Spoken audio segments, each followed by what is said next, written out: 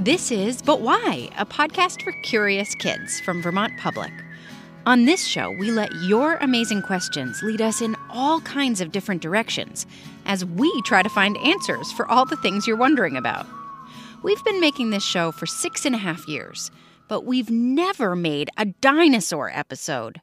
That's outrageous! It's not because you haven't sent us dinosaur questions. We could do a whole year of episodes with just dino questions. But it's because we kept wanting to be able to go on a field trip to show you something really cool for our first dinosaur episode. And then the COVID-19 pandemic hit and we couldn't travel anywhere, so we just kept putting off the episode and hoping something really cool would appear to help us figure out when the right time was. Then, last summer, news broke of a cool dinosaur discovery in Glen Rose, Texas. Some new dinosaur footprints were uncovered. Well, old dinosaur footprints, since dinosaurs aren't alive anymore to make new ones, but new to all of us. They were uncovered in a riverbed when the water level got really low because of all the dry, hot weather Texas had been having. That's called drought. News shows from around the world were suddenly visiting this small Texas town and talking about this cool new find. But all those news shows were for adults. And you and I know no one loves dinosaurs more than kids.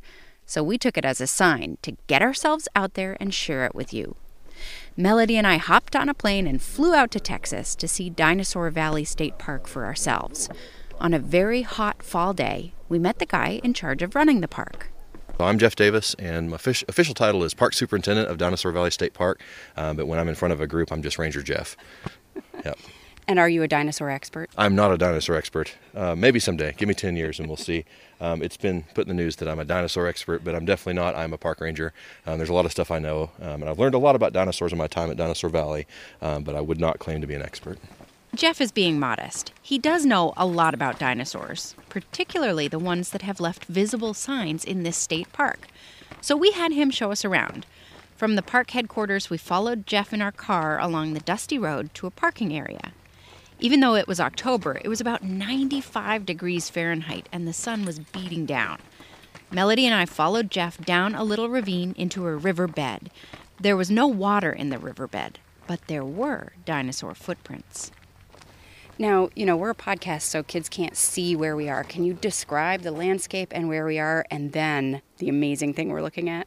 We are standing in the riverbed of the Paluxy River. It's a very short river in Texas. It feeds into the Brazos River just a few miles from here. We are standing on beds of limestone. This is from the Cretaceous era, so the rocks we're standing on are about 110 to 113 million years old. And we are surrounded by a mix of different trees that we can see on the hills around us in this little valley we call Dinosaur Valley. A lot of oak trees and ash junipers, mesquites, and a wide variety of typical Texas trees. And it's a beautiful place with or without the river flowing. Right now the river's very dry from the drought this summer, but it's a very pretty place. And the reason we're here, the thing that makes this so special, is the dinosaur tracks that we're looking at.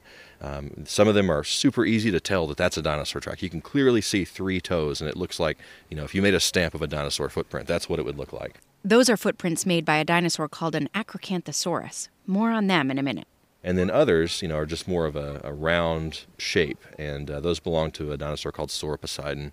And you have to get a little closer, you have to get in a little bit more to see some of the details of their toes and things, because their foot was more like an elephant's, not as much detail.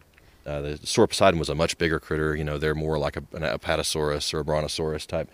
He would have 4 legs, very long neck, very long tail. They were herbivores, so they ate plants, and they had that long neck to reach the tall trees. They weighed up to 44 tons, huge creatures that could stand. And I know the kids can't see what we're looking at, but, they could stand and they could look over this tree line that's here and see over that. So very long necks, possibly the tallest dinosaur. They didn't weigh as much as some others, but they were definitely some of the taller dinosaurs that ever walked the earth. So, they have huge footprints that, kids can sit in. They like sit in a bathtub almost. If your footprint was so big it was almost the size of a bathtub, think of how big your body would have to be. Sauroposeidon were so tall they could look over the top of a 4 or 5 story house. You'd have to balance 3 or 4 giraffes on top of one another, which seems kind of dangerous, just to have the top giraffe at eye level with a Sauroposeidon. As Jeff mentioned, paleontologists think this dinosaur may have been the tallest animal that has ever lived. But in this dry riverbed, Jeff mentioned there are 2 different types of footprints. The other footprints don't look like a big bathtub. They very clearly have 3 long toes, and they're the size of a big dinner plate. These tracks were made by a dinosaur called Acrocanthosaurus. And then Acrocanthosaurus is a lot more like a Tyrannosaurus rex in body shape, so bipedal, walks on 2 legs, carnivores, they're eating other animals like Sauroposeidon, but they had a large ridge down their back, so their name, Acrocanthosaurus, refers to that ridge that runs down their back. Not quite a sail, but definitely a ridge of large bones that ran down their back. Would these 2 dinosaurs have been walking in this riverbed at the same time? To take a step back, they would have not been walking in a riverbed at the time. They would have been walking where they were walking at the same time, but they were walking along a very thick, sticky mud along a shallow edge of a seashore. So this was in what's called an intertidal zone, so those tide waters would come and go and cover up the tracks, and that's why they were preserved. So it looked very different than it does now. We would have been standing on a beach, basically, a very thick, muddy beach. So if you think of when you walk across thick mud and you sink up to your knees in it, and you pull your foot out and it pulls your shoe off. Think of that kind of thick, sticky mud. And so these dinosaurs were walking in that kind of stuff. Their tracks were left behind in that mud, and then because it's an intertidal zone, the tide waters came in and brought other silt and sediment and laid over the top of the tracks. And that might have happened minutes, might have happened even days later when these got covered up. But within the time that those tracks were still preserved, still in the mud, they were covered and protected. And then over millions of years, that became limestone. And now we are seeing the river carve down through those layers and expose the tracks for us to see. People always want to know, how does a dinosaur track sit there for 113 million years? And the truth is it didn't. It was covered up by all the depth of the ground that we see around us. And it was much later that it was exposed, just in the last few years, last few decades, that these might have been exposed. Did you catch all of that? What looks today like a riverbed with steep banks used to actually be a seashore. It's pretty amazing to think about how different this dry landscape looks now to what it would have been like when these dinosaurs were loping along making these footprints. Remember when Jeff said that the Sauroposeidon, that big dinosaur with the long tail and the very tall neck, was an herbivore, meaning it ate plants? And that the Acrocanthosaurus, the smaller one that looked more like a T-Rex with a ridge running down its back, was a carnivore, meaning it ate other animals? Well, it's possible that the Acrocanthosaurs that made these tracks were actually following, or maybe even hunting, the Sauroposeidon. Of course, we'll never really know for sure what was happening while they made these tracks. Maybe they just walked along the muddy seashore a few hours apart. But when you look at these tracks and picture the landscape, you can almost imagine yourself standing right there watching these dinosaurs move around. Before you get too deep into your dinosaur daydreams, let's ask Jeff some of the questions you've sent us about dinosaurs. My name is Rowan. I'm 4 years old, and I live in Philadelphia. And my question is, when did dinosaurs live? I said it's fun to imagine yourself standing there watching the Acrocanthosaurus chase the Sauroposeidon, but that could never really happen because dinosaurs like those lived and died long before humans were ever on the Earth. The age of the dinosaurs is known as the Mesozoic era. Scientists are always learning new things about dinosaurs, but from what they know so far, dinosaurs walked the Earth more than 230 million years ago, starting during the Triassic period. Dinosaurs evolved from earlier reptiles, and they were lots of different sizes and shapes. There were other reptiles around, too, that weren't dinosaurs during the Mesozoic era. Lots of marine reptiles, for example. And there were other types of animals, too, like mammals.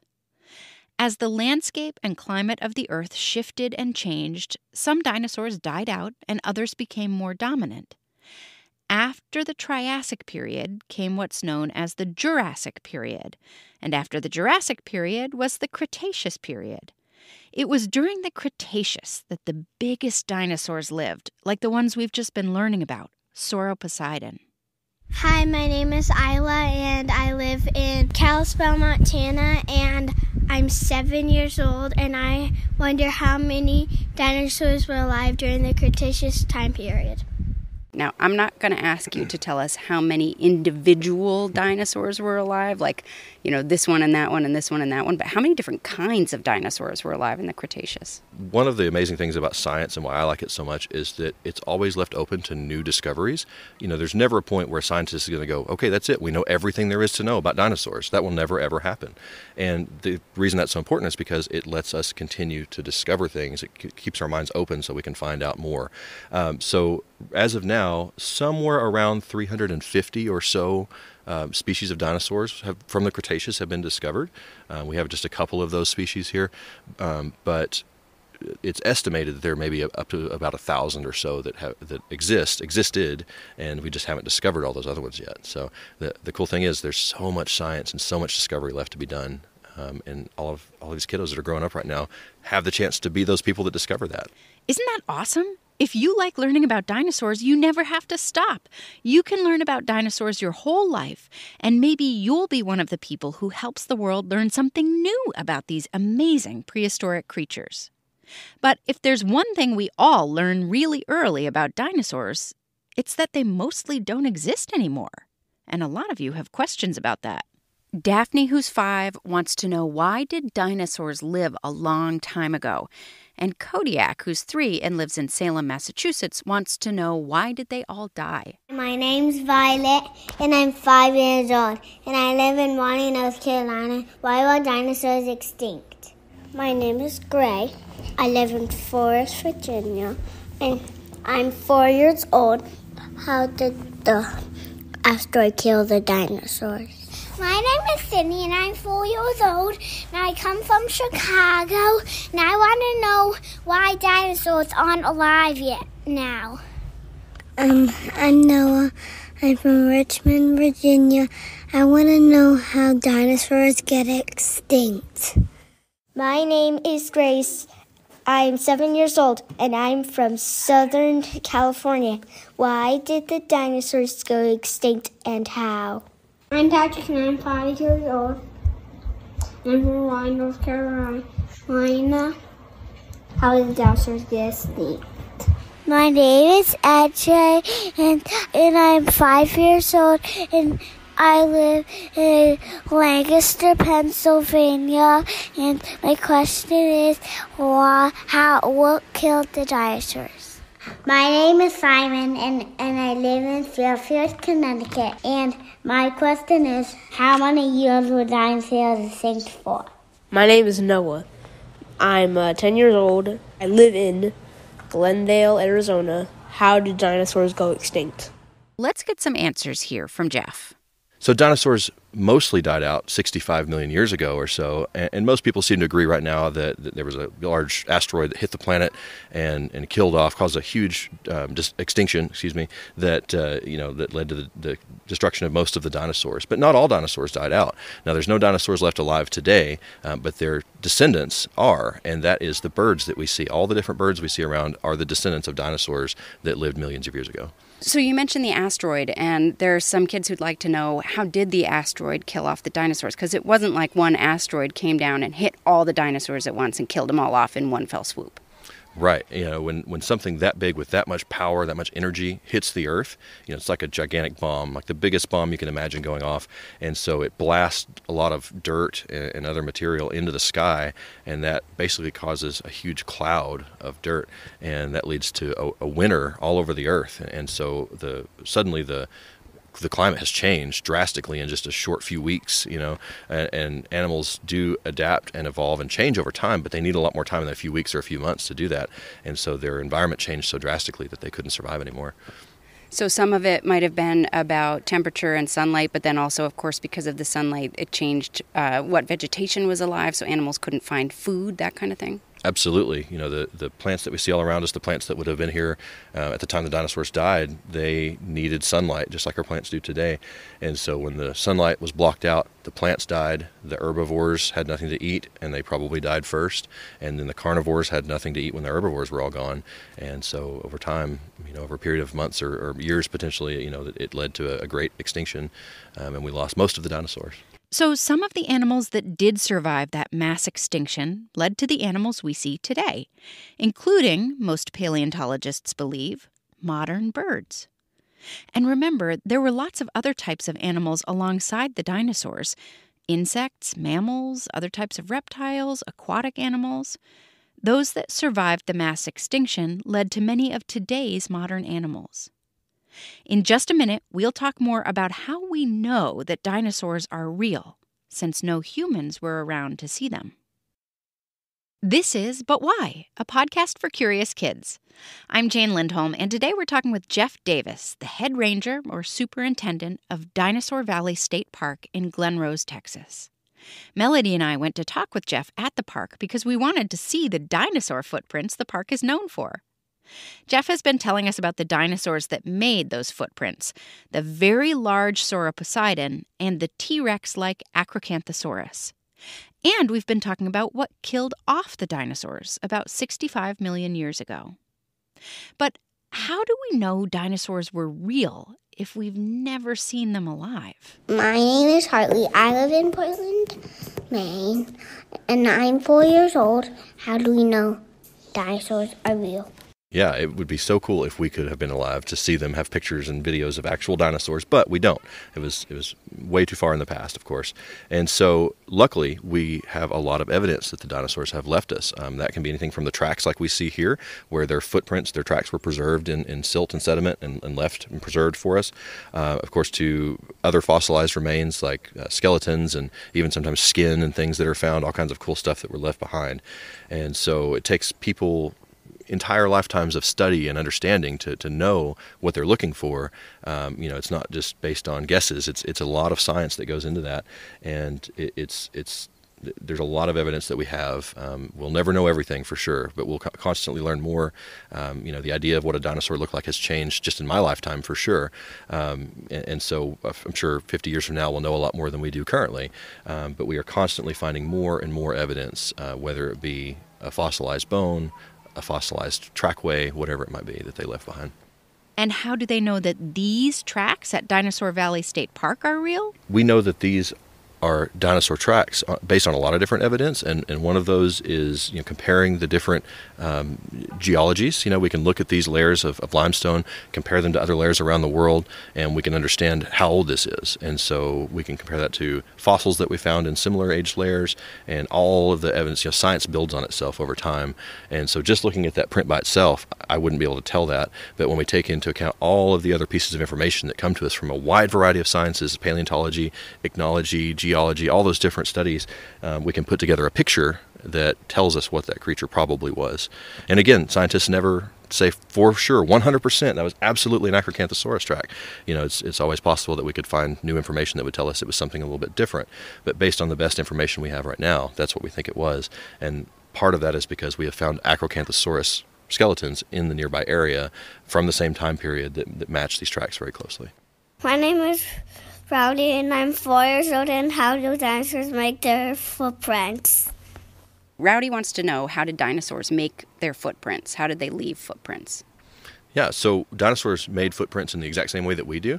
If you go down to the beach or you go to a muddy river side or anywhere where there's ground that's soft enough to leave a print behind, and you walk there, even with your shoes on, you're going to leave shoe prints, right? And barefoot, you're going to leave a footprint. And so the dinosaurs did the same exact thing. Now, they weighed a lot more than us generally. Some dinosaurs were smaller than humans, but the ones that we're looking at here today, these guys, the Acrocanthosaurus, the smaller of the two, weighed up to about 7 tons. And then the big guy, Sauroposeidon, weighed up to 44 tons. And so when they walked in mud, they left a very distinct print, more so than a human would. And so their footprint was left the exact same way that our footprint is. As they stepped in the mud, it squished the mud up and around their foot, and then they would move their foot and step away and leave the next track, one after the other. And there are places in this park where we can see hundreds of feet of the same dinosaur walking.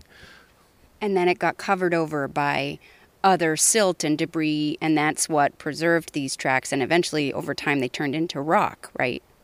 Yes, so the stuff we're standing on now is a nice hard limestone that I would not want to hit my head on, but 113 million years ago, it was a soft, squishy mud. And over a long period of time, that can solidify, that can fossilize into a rock. And because the footprints were covered over fairly quickly, maybe within hours, maybe a few days, they were covered over with sediment and silt. That preserved them and protected them and kept them from eroding away after all these years. I'm Ellis, and I'm 3 years old. and I come from Concord, Massachusetts. I want to know, why do dinosaurs walk so much?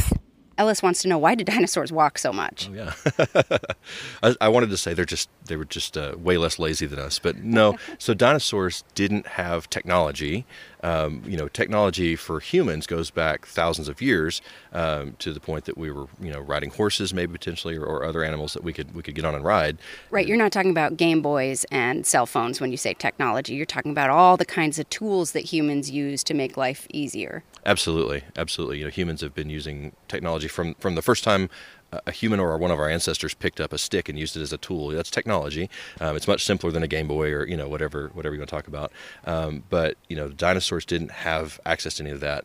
The only way for them to get around was to walk or to run or to fly, whatever the case may be, swim, for whatever that particular creature was. But it was their body that they had to use to move around. And so for the ones that walked on land, that was their only option. If you want to get up and have something to eat that day, you got to walk there to get it.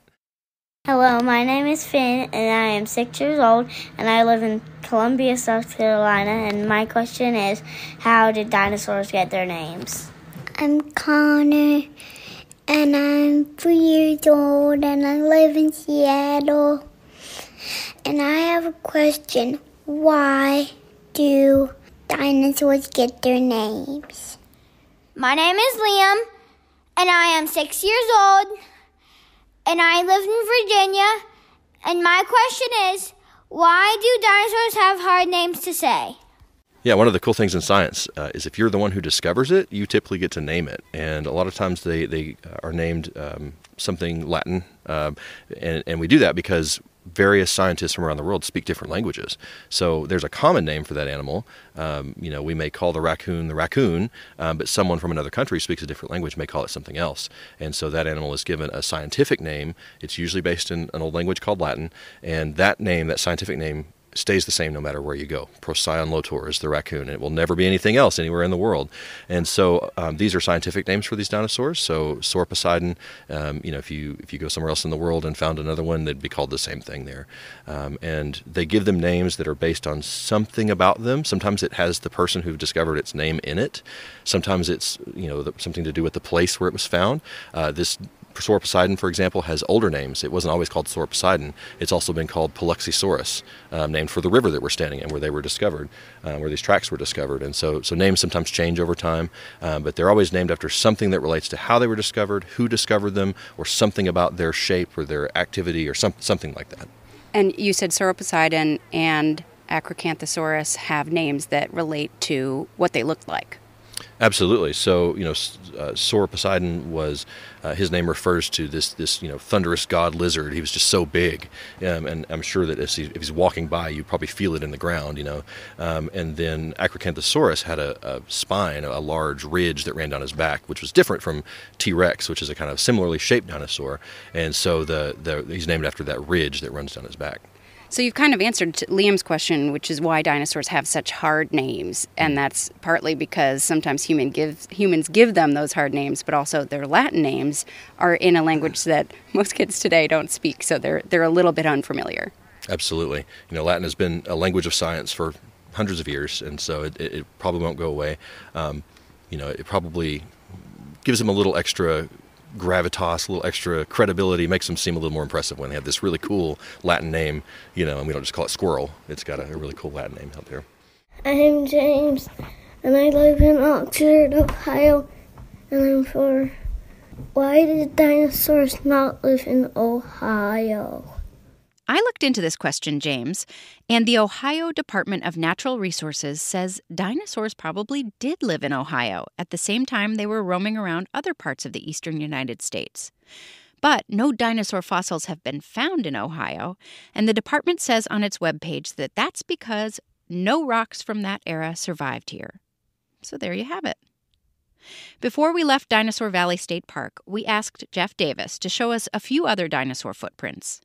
The prints are scattered throughout the park, and it was a different set of prints in a different spot that made the park famous around the world this past summer. This was all because very, very dry conditions exposed some new footprints. Drought is a scary thing because if we don't have rain, we can't grow crops. it causes all kinds of problems for us. But there can be some good aspects to it. Every cloud has a silver lining. And so in this case, it exposed some dinosaur tracks we'd not seen before. So this is sometimes called the Lone Ranger trackway because one big Acrocanthosaurus dinosaur walked hundreds of feet of exposed tracks here, and we can kind of follow along and see where he went. But the first 2 or 3 tracks in this trackway that we're standing right above right now were not exposed until recently, and then during the drought the water disappeared and all the sediment was able to be swept away, and we could see that there were tracks. It's very likely that there's more tracks underneath the rock ledges behind us that we can't see yet, but 10 years from now, 6 months from now, who knows when the next flood might come through and wash away more of this, and we'll see more tracks.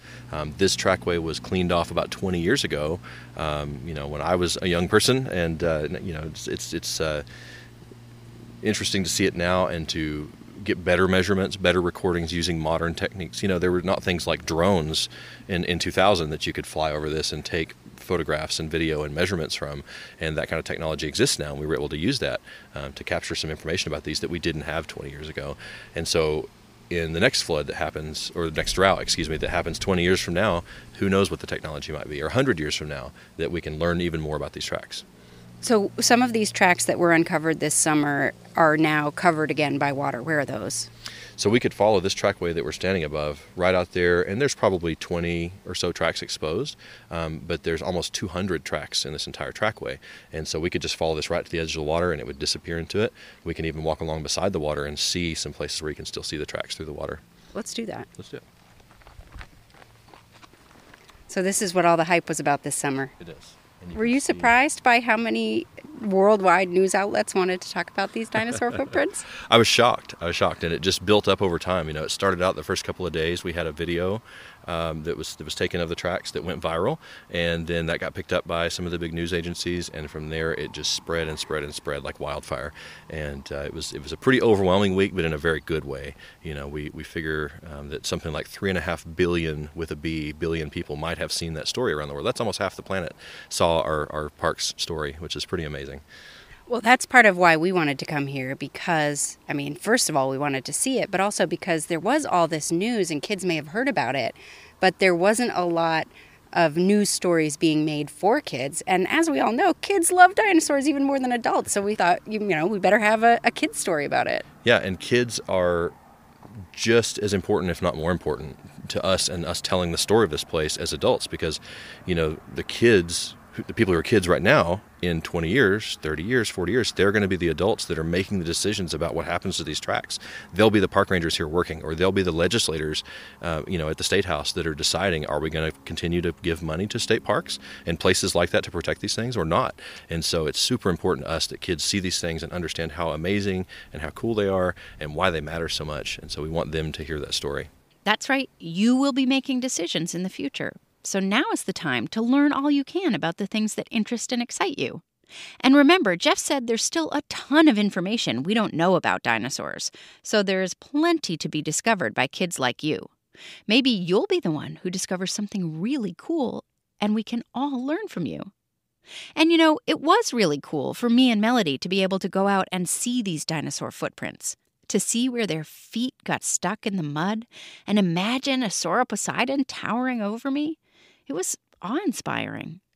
And it still feels that way for Jeff Davis, too. My favorite thing about dinosaur tracks here is that I look at it and I see the details and I see where they walked, and it makes these animals come alive for me. It makes me realize that this is not a movie monster, it's a real creature, a real-life animal that did walk through this area. It's been life-changing for me, for sure. It's just such a wonderful thing, and to share it with people from all around the world. All these kids come here and they just wonder at these things, and I hope it makes it feel as real for them as it does for me. Thanks so much to Park Superintendent Jeff Davis and the rest of the rangers at Dinosaur Valley State Park in Glen Rose, Texas, for letting us visit. We covered a lot in this episode, but I know some of you listening today have sent in other dinosaur questions that we didn't get to. As I said, we could do a whole year of episodes just about dinosaurs, and we'd still probably not have answered all of your great questions. So I promise we will try to make sure we do another dinosaur episode before another 6 years go by. In the meantime, if you want to see pictures of the dinosaur tracks we visited, find But Why Kids on Instagram, TikTok, or YouTube. We have pictures and videos from our trip on those sites. And if you have a question about anything, grab your adult and have them record you asking it. Tell us your first name, where you live, and how old you are, along with what you want us to do an episode about. And then have your adult send the file to questions@butwhykids.org. But Why is produced by Melody Bodette and me, Jane Lindholm, at Vermont Public, and distributed by PRX. Our theme music was composed and performed by Luke Reynolds. We'll be back in 2 weeks with an all-new episode. Until then, stay curious.